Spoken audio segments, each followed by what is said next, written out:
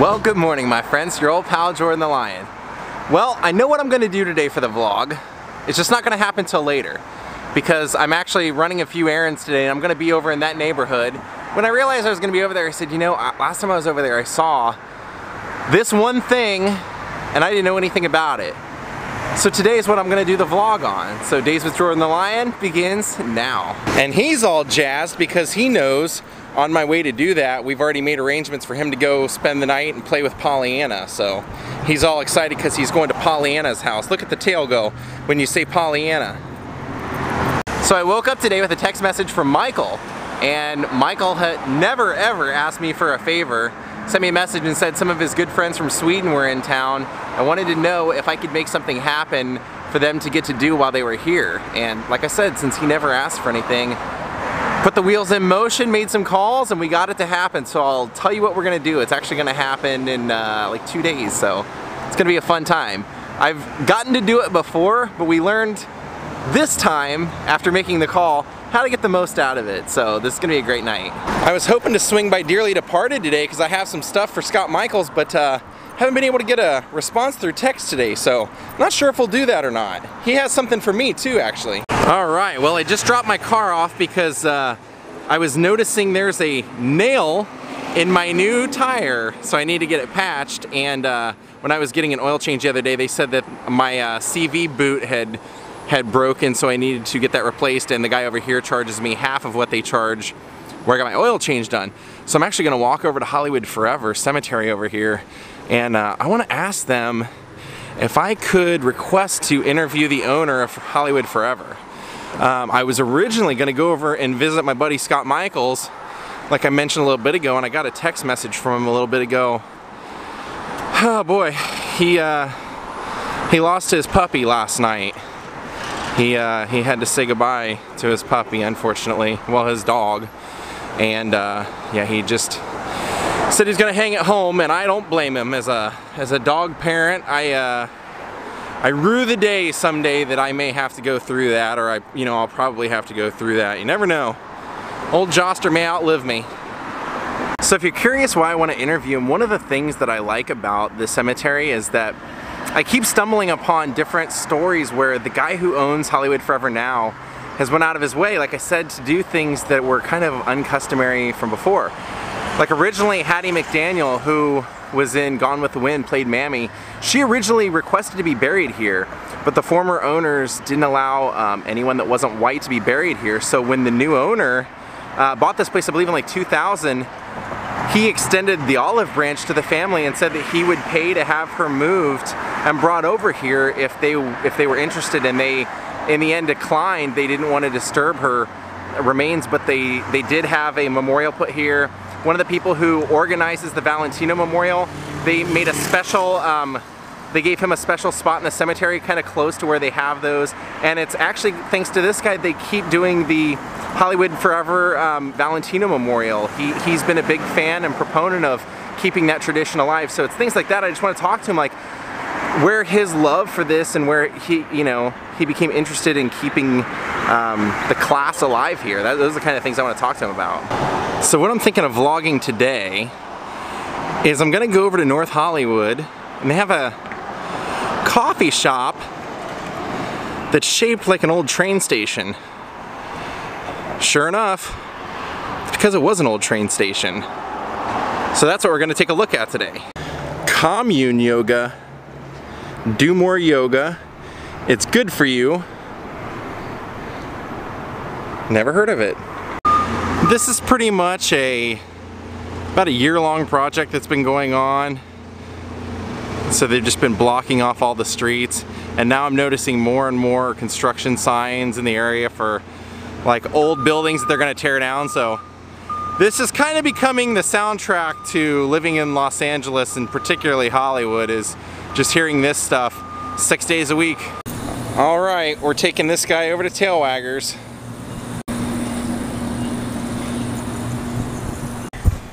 No!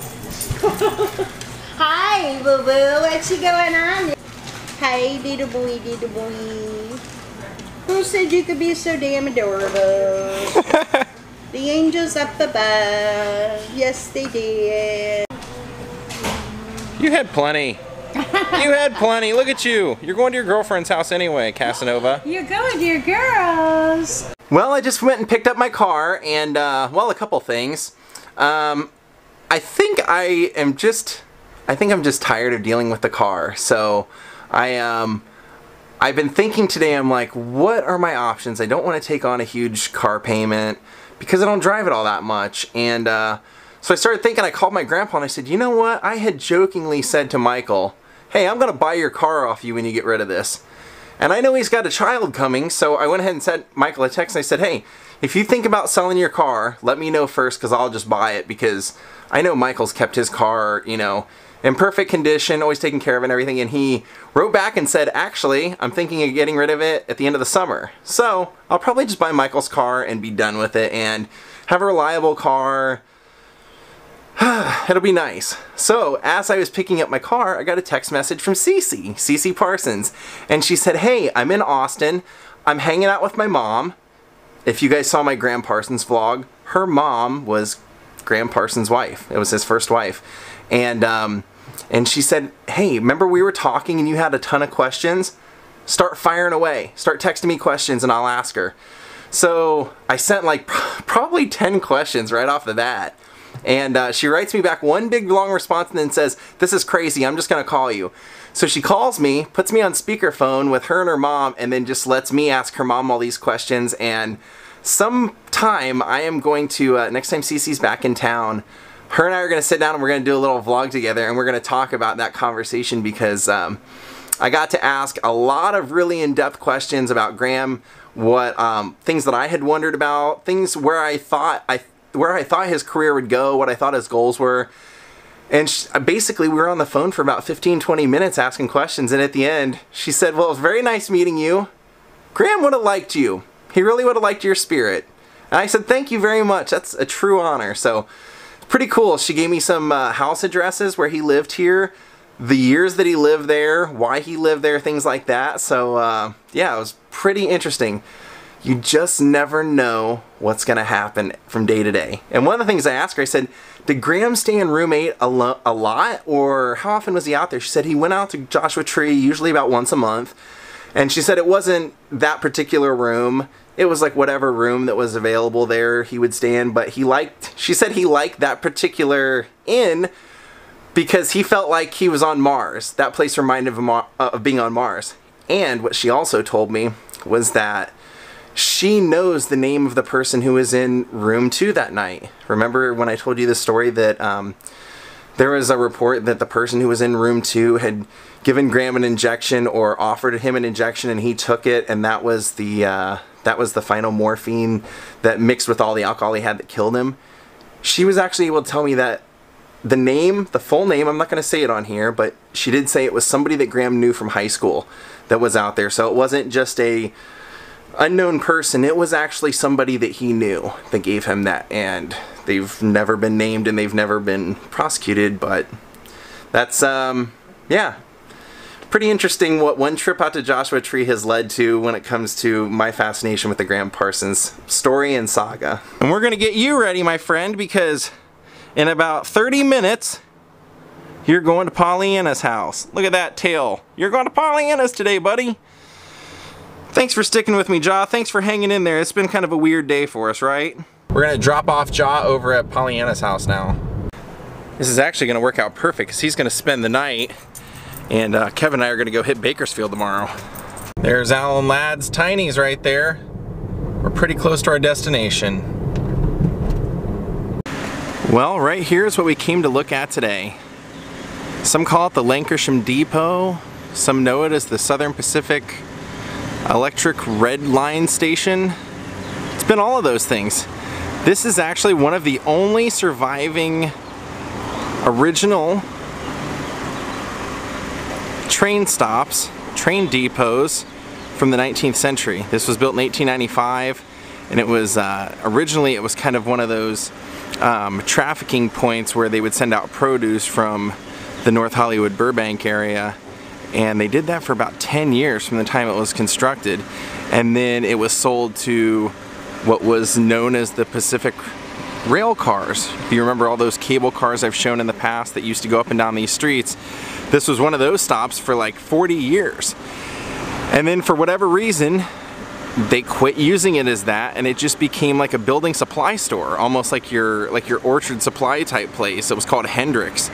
And then lo and behold, when they quit using it, it was still owned by the transportation department. It always has been. It was just being leased out. They couldn't really figure out what they wanted to go in there next. So for 30 years, nothing went in there. Can you believe it? For 30 years, nothing sat here.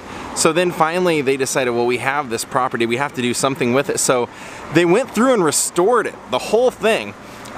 It's about as original as you can get, except for, you know, they had to do some structural maintenance. They had to reinforce like the ceilings and any of the windows that obviously would have been busted out by vandals or whatever around here.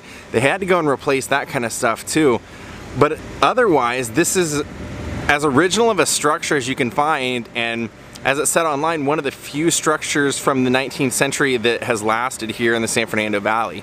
So they actually on the other side have a kind of a transportation point where that's where the Metro Rail is now, right on the other side of here. So now this is actually been leased out to a coffee shop.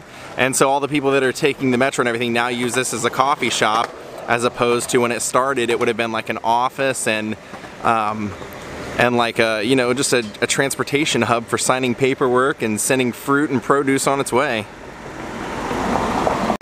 Now, kind of cool, North Hollywood always does this. We seem to find that all the time, every time we come over here to do any kind of vlog, where they do a little rundown of the story here. So here's an older picture, and you can tell it looks pretty similar to the way it did. I mean, pretty much exactly the same, like I said.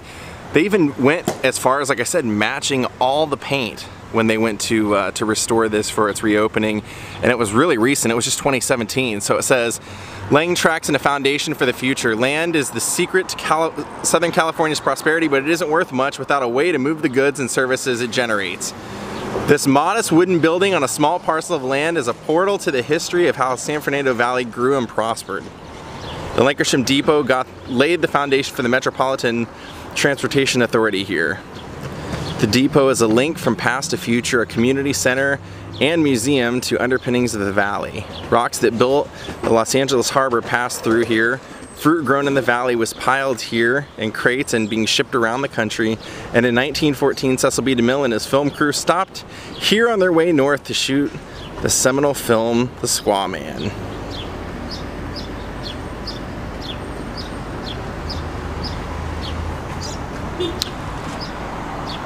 And there it's being used in, that looks like what? The teens? So yeah, 1919. Let's go take a look. Let's see what kind of museum they have inside there. And then this photo is commemorating it when it changed over to becoming the Red Car Depot, as you can see here. Took people from the valley and downtown a lot cheaper and faster, 40 cents round trip and 45 minutes each way. Any kind of throwback to the past is always great in my book, you guys know that. Check that out, doesn't that look great? I'm really surprised it's even here. Like I said, for years you would come to North Hollywood and they were doing nothing with it. Now they finally found a use. Hello. No llamas. Yeah, it's pretty original. I don't see much of a museum, but I don't know. It's pretty cool. Just to take a look at it at least, you know. See what it used to look like.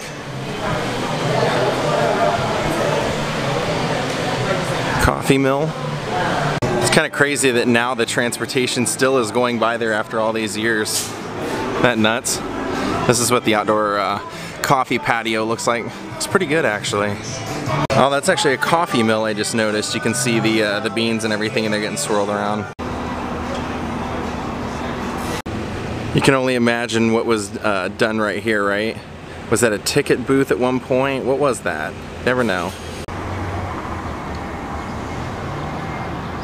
Now, one of the improvements that they did do when they did the whole renovation was that that chimney was missing. They noticed from old pictures that chimney was missing, so they actually reconstructed that chimney, and instead of like replacing the window frames, even if they were kind of harder to find because they were an older style, they just chose to have them replaced instead. Or I mean, they would, you know, they had the glass custom made as opposed to switching to a different type of framing or anything like that. I would assume this is on the National Registry of Historic Places for this area, but I honestly didn't see a sign anywhere for it. Chalk this up to one of the cooler places you can have coffee in this town if you're coming through. Pretty cool. Well, good night, my friends. I went out and watched some basketball with my friends, and then I went and had tacos with Adam the Woo, came home, and I've been researching some things I want to do next week. I told you I'm going to take a little bit of a road trip next week, so just been looking and trying to push a little beyond the borders of things that I already know that are there, and I've just been kind of like looking to dig deeper to see if there's anything cool that I can find to make this trip just even cooler. So that's basically what I've been doing all night, and I have a little secret I'm going to tell you guys about sometime. Something CeCIL and I were talking about that we're going to try and work together on, and who knows, it could be very interesting. So anyway, I have a big plan. We're going to take my pal Kevin up to Bakersfield tomorrow. He's always wanted to go to Buck Owens Crystal Palace, but we're actually going to go hit some stuff along the way and check out some pretty cool places that I've never got to go to. So I figured, you know what? Guys wanted to go forever. Gives me an excuse to go vlog some more places up there, so let's do it. It's always fun to see your friends happy, and I mean, he's one of the few people I know that digs country music the same way I do for the same crazy reason, so it's going to be cool to see his expression when he walks into the great Buck Owens Crystal Palace. So come back and see us tomorrow. We have a great day planned. Hope you guys enjoyed today. Have a great night, and we'll see you all then. Goodbye.